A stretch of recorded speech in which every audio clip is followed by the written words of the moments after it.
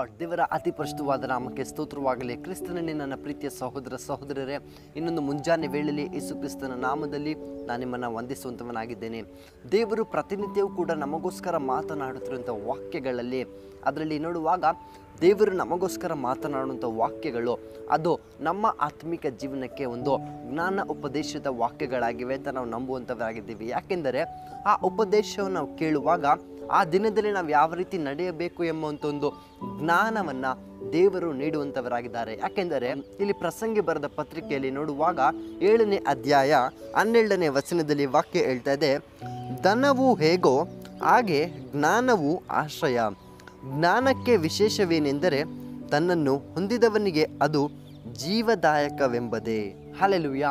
ಇಲ್ಲಿ ವಾಕ್ಯ ಹೇಳ್ತಾ ಇದೆ ನೋಡ್ರಿ, ಧನವು ಹೇಗೋ ಅಂದರೆ ನಮ್ಮಲ್ಲಿ ಯಾವ ರೀತಿಯ ಒಂದು ಐಶ್ವರ್ಯವನ್ನು, ಒಂದೊಳ್ಳೆ ಜೀವಿತವನ್ನು, ಹಣಕಾಸು ಒಂದು ನೋಡುವಾಗ ಧನವು ಹೇಗೋ ಅಂದರೆ ನಮ್ಮ ಬಳಿ ಇರುವಂಥ ಒಂದು ಐಶ್ವರ್ಯ ಆಗಿರ್ಬೋದು, ಚಿನ್ನ ಬೆಳ್ಳಿ ಆಗಿರ್ಬೋದು, ನಮ್ಮಲ್ಲಿರುವಂಥ ಒಂದು ಧನ ಹಣಕಾಸು, ಅದರಿಂದ ನಾವು ಹೇಗೆ ಸುಖ ಜೀವನವನ್ನು, ಒಂದೊಳ್ಳೆ ಆಶ್ರಯ ಜೀವನವನ್ನು ನಡೆಸ್ತೀವಿ ಎಂಬ ಒಂದು ನಂಬಿಕೆ ಇದೆಯಲ್ಲ, ಅದೇ ರೀತಿಯಾಗಿ ಜ್ಞಾನವೂ ಕೂಡ ಆಶ್ರಯವಾಗಿದೆ ಅಂತೆ. ಅಂದರೆ ದೇವರ ಜ್ಞಾನವನ್ನು ನಾವು ಪಡೆದುಕೊಳ್ಳುವಾಗ ಆ ದೇವರ ಜ್ಞಾನವು ಒಂದು ನೋಡುವಾಗ ಕೋಟ್ಯಾಂತರ ರೂಪಾಯಿ ಆಸ್ತಿಯನ್ನು ನಾವು ನಮ್ಮ ಮನೆಯಲ್ಲಿ ಇಟ್ಟುಕೊಂಡು ಒಂದೊಳ್ಳೆ ಆಶ್ರಯ ಸ್ಥಾನದಲ್ಲಿ, ಒಂದೊಳ್ಳೆ ಗುಡಾರದಲ್ಲಿ ನಾನು ಇದ್ದೀನಿ ಎಂಬ ಒಂದು ಧೈರ್ಯ ಸಂತೋಷ ಇರುತ್ತದಲ್ಲ, ಅದೇ ರೀತಿಯಾಗಿ ದೇವರ ಜ್ಞಾನವನ್ನು ಪಡೆದುಕೊಂಡಾಗಲೂ ಕೂಡ ನಮಗೊಂದೊಳ್ಳೆ ಆಶ್ರಯವಿದೆ ಪ್ರೀತಿಯುಳ್ಳ ದೇವಜನರೇ.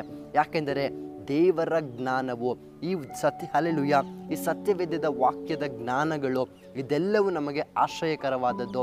ಯಾಕೆಂದರೆ ಇದೆಲ್ಲವೂ ಕೂಡ ನಮಗೆ ಆಶೀರ್ವಾದಕರವಾದದ್ದು. ಯಾಕೆಂದರೆ ಇಲ್ಲಿ ವಾಕ್ಯ ಹೇಳ್ತಾ ಇದೆ, ಜ್ಞಾನದಲ್ಲಿ ಒಂದು ವಿಶೇಷವಿದೆಯಂತೆ. ಯಾವ ವಿಶೇಷ ಅಂದರೆ ಯಾರು ಜ್ಞಾನವನ್ನು ಹೊಂದುತ್ತಾರೋ ಅವನಿಗೆ ಅದು ಜೀವದಾಯಕವೆಂಬುದೇ.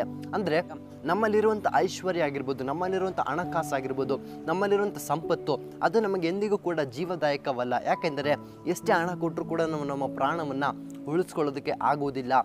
ಆದರೆ ಜ್ಞಾನವನ್ನು ಪಡೆದುಕೊಂಡ್ರೆ ನಮಗೆ ಜೀವವನ್ನು ಸಿಗುವಂಥದ್ದಾಗಿದೆ, ಅದು ನಮಗೆ ಜೀವದಾಯಕ. ನಾವು ಈ ಲೋಕದಲ್ಲಿ ಜೀವಿಸುವಾಗ ಅಷ್ಟೇ ಅಲ್ಲ, ಇದು ನಮ್ಮನ್ನು ನಿತ್ಯ ಜೀವಕ್ಕೆ ತೆಗೆದುಕೊಂಡು ಹೋಗೋದಕ್ಕೂ ಕೂಡ ಈ ಜ್ಞಾನ ಉಪದೇಶಗಳು ನಮಗೆ ಸಹಾಯಕವಾಗಿದೆ. ಪ್ರೀತಿಯುಳ್ಳ ದೇವಜನರೇ, ಪ್ರತಿದಿನವೂ ಕೂಡ ನಾವು ದೇವರ ವಾಕ್ಯಗಳನ್ನು ಕೇಳುವಾಗ ಶ್ರದ್ಧೆಯಿಂದ ಕೇಳೋಣ. ಹೆಚ್ಚಾಗಿ ಇದನ್ನು ಹೊಂದಿದವನಿಗೆ ಅಂತ ಮಾತು ಬರ್ತಾ ಇದೆ. ಅಂದರೆ ಇದನ್ನು ನಾವು ಹೊಂದಿಕೊಳ್ಳೋಣ, ಅಕ್ಸೆಪ್ಟ್ ಮಾಡೋಣ. ಇದು ನನಗಾಗಿ, ಹೌದು ಇದು ನನ್ನ ಆತ್ಮಿಕ ಜೀವನಕ್ಕಾಗಿ ಅಂತ ಇದನ್ನು ನಾವು ಅಂಗೀಕರಿಸುತ್ತಾ ಇದರೊಟ್ಟಿಗೆ ನಾವು ನಡೆಯುವುದಾದರೆ ನಿಶ್ಚಯವಾಗಿ ಇದು ನಮಗೆ ಜೀವದಾಯಕವಾಗಿದೆ. ನಮ್ಮನ್ನು ಇದು ಜೀವದ ಮಾರ್ಗದಲ್ಲಿ ನಡೆಸೋದಕ್ಕೆ ಸಹಾಯ ಮಾಡುವಂಥದ್ದಾಗಿದೆ. ನೋಡ್ರಿ, ಏಸಪ್ಪ ಎಷ್ಟು ಒಳ್ಳೆಯವರು. ಅವರು ಕೊಡುವಂಥ ಬೋಧನೆ, ಅವರು ಹೇಳುವಂಥ ಬೋಧನೆಯಲ್ಲಿ ನಮಗೆ ಜೀವವನ್ನು ಇಟ್ಟಿದ್ದಾರಂತೆ. ನಿಶ್ಚಯವಾಗಿ ಪ್ರತಿನಿತ್ಯವೂ ಈ ವಾಕ್ಯ ಉಪದೇಶಗಳನ್ನು ನಾವು ಮನಪೂರ್ವಕವಾಗಿ ಅಂಗೀಕರಿಸೋಣ, ನಿತ್ಯ ಜೀವವನ್ನು ನಾವು ಹೊಂದಿಕೊಳ್ಳೋಣ. ನಾವು ಪ್ರಾರ್ಥನೆ ಮಾಡಿಕೊಳ್ಳೋಣವೇ. ಪ್ರೀತಿ ಸ್ವರೂಪನಾದ ಯೇಸು, ಮಹೋನ್ನತನಾದ ತಂದೆ, ಪರಿಶುದ್ಧ ಆತ್ಮನೆಯಪ್ಪ, ಈ ಒಂದು ವೇಳೆಯಲ್ಲಿ ಕರ್ತನೆಯಪ್ಪ ನೀವು ನಮ್ಮೊಟ್ಟಿಗೆ ಮಾತನಾಡಿದ್ದಕ್ಕಾಗಿ ಸ್ತೋತ್ರ ಅಪ್ಪ. ನಿನ್ನನ್ನು ಅಂದರೆ ಕರ್ತನೆಯಪ್ಪ, ನೀವು ಕೊಡುವಂಥ ಜ್ಞಾನ ಉಪದೇಶಗಳನ್ನು ಅಪ್ಪ ಹೊಂದುವವನಿಗೆ ಅದು ಜೀವದಾಯಕವಾಗಿದೆ. ಅಪ್ಪ, ನಿನ್ನ ಪ್ರೀತಿಯುಳ್ಳ ಮಕ್ಕಳಿಗೆ ಕರ್ತನೆಯಪ್ಪ ನೀನೊಂದು ಒಳ್ಳೆಯ ನಿತ್ಯ ಜೀವದ ವಾಕ್ಯಗಳನ್ನು ನೀನು ನೀಡುತ್ತಿರುವುದಕ್ಕಾಗಿ ನಿಮಗೆ ಸ್ತೋತ್ರ. ಆ ಮಕ್ಕಳನ್ನು ಆಶೀರ್ವದಿಸು. ಪ್ರತಿನಿತ್ಯವೂ ಅವರ ವಾಕ್ಯವನ್ನು ಹೊಂದಿಕೊಳ್ಳುವಾಗ ಅವರಿಗೆ ಇದು ಆಶೀರ್ವಾದಕರವಾಗಿಯೂ ಜೀವಧಾರಕರವಾಗಿಯೂ ಇದು ಇರುವುದಕ್ಕೋಸ್ಕರ ನೀನು ಸಹಾಯ ಮಾಡಿಕೊಟ್ಟಿದ್ದಕ್ಕಾಗಿ ಸ್ತೋತ್ರ. ಈ ದಿನವೆಲ್ಲ ನೀನು ಅವರನ್ನು ಆಶೀರ್ವದಿಸು, ಬಲಪಡಿಸು. ಯೇಸು ಕ್ರಿಸ್ತನ ಒಂದೇ ನಾಮದಲ್ಲಿ ಬೇಡಿ ಹೊಂದಿದ್ದೇವೆ, ಜೀವವುಳ್ಳ ಪರಲೋಕದ ತಂದೆಯೇ. ಆಮೇನ್, ಆಮೇನ್. ದೇವರು ನಿಮ್ಮನ್ನು ಹೆಚ್ಚಾಗಿ ಆಶೀರ್ವದಿಸಲಿ. Thank you.